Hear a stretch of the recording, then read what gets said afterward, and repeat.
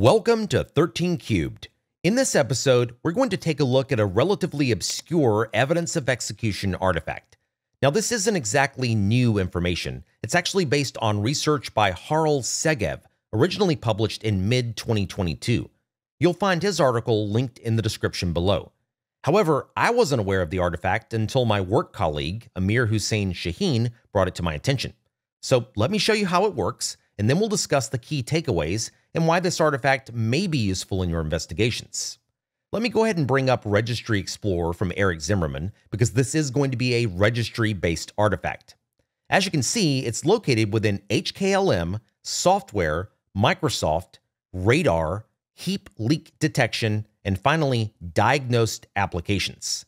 This particular key is associated with something called Radar, which stands for Resource Exhaustion Detection and Resolution. Radar is a component of the Windows Memory Leak Diagnostic System, which was first introduced way back with Windows Vista.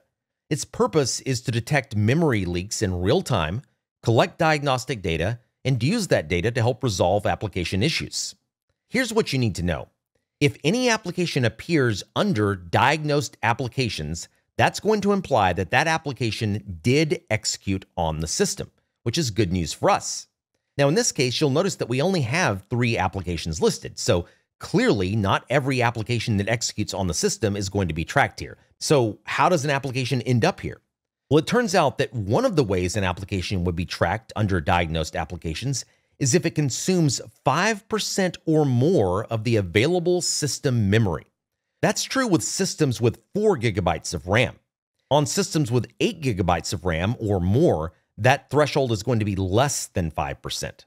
So it is a bit luck of the draw, if you will, as to whether or not the application of interest would even end up here in the first place. But if it does, then you can say with high confidence that it did execute on the system. Now, the next logical question I'm sure you have is, when did it execute? Well, let's pick on mstsc.exe.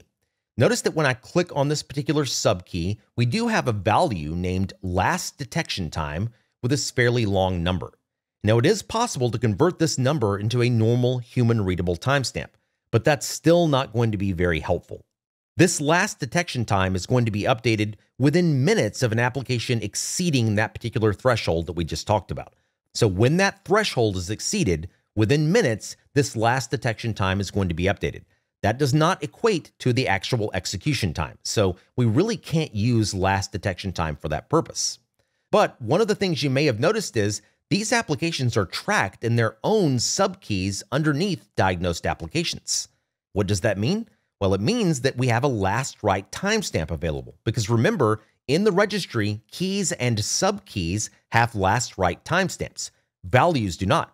So in the instance of mstsc.exe, we can see that the last write time was 2024-0904 at 16:45:02.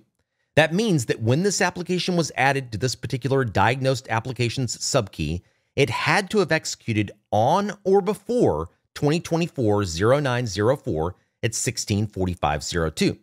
Now, could it have executed after that point? The answer is yes. And as to whether or not this key would be updated, well, again, that would depend on whether or not the application exceeded that threshold that we just talked about. But it very well may have executed past this point. So this is not going to be one of those super valuable artifact of executions like prefetch, but it is still going to be potentially useful.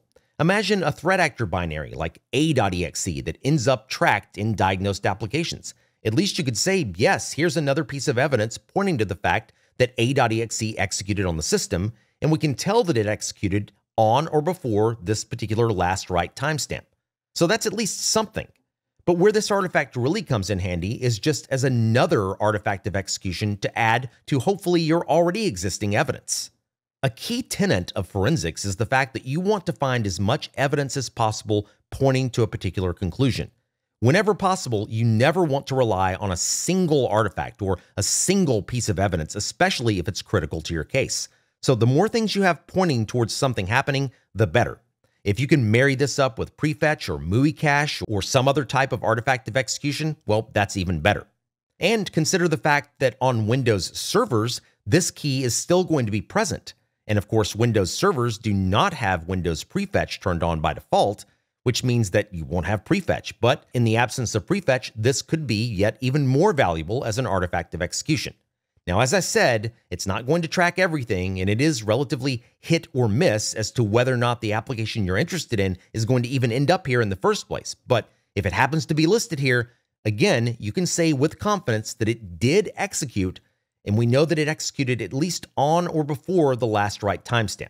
It could have executed after that point as well, but again, we can at least say in this case that it executed on or before the last write timestamp.